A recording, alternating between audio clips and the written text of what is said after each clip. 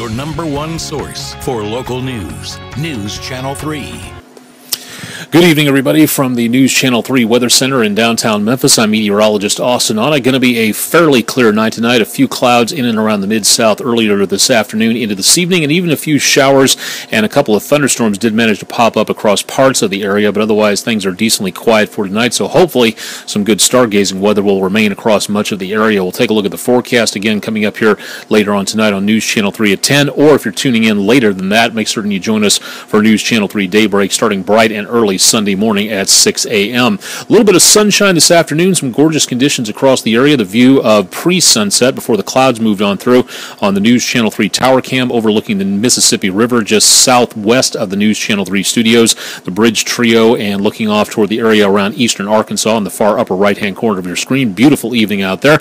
Heading into the rest of the evening, and to try to do some stargazing. Again, remember, away from city lights is going to be your best bet. Into the rest of the evening, temperatures will be a little bit on the warm side out there, but not doing too bad, and stargazing conditions into the rest of the evening should be looking at a little bit of haze here and there, maybe a few clouds lingering on through, and humidity levels increasing as the temperatures cool off slightly anyway, but no precipitation expected, in skies after News Channel 3 at 10 should be relatively clear. Main things for tonight: Venus very bright in the west after sunset, should be able to catch that before it sets in the next couple of hours. Mars and Saturn bright lights in the southern skies in the constellation of Scorpius, along with the star Antares that'll be seen in and around the area there, and moonrise about 1:25 a.m.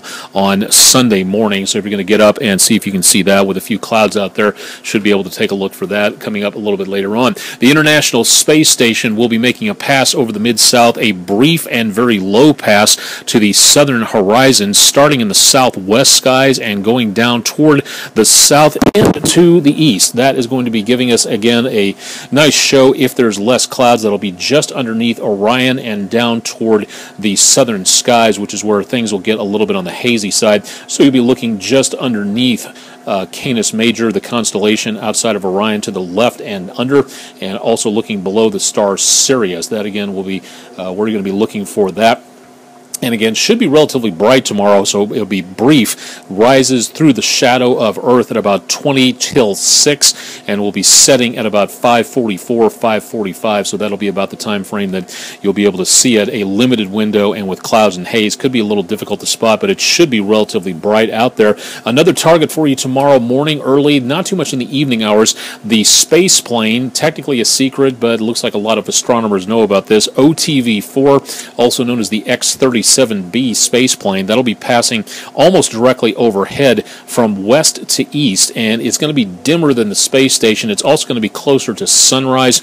Right after about 6 o'clock, it'll fade into the west at around 6:05.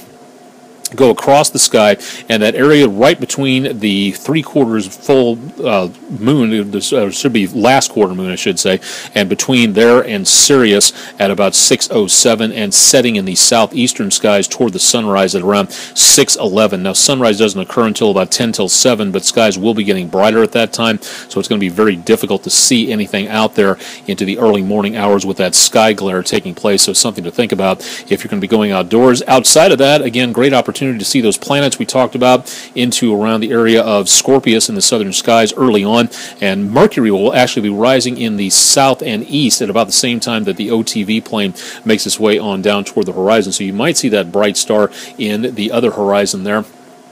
And a good opportunity to see more out there for this evening. So check that out if you want to. Also drop by our main weather page, WREG.com/weather, for more information. And remember to keep looking up. I'm meteorologist Austen Onek. This has been a quick update on astronomy, astronomical information in the Mid-South area.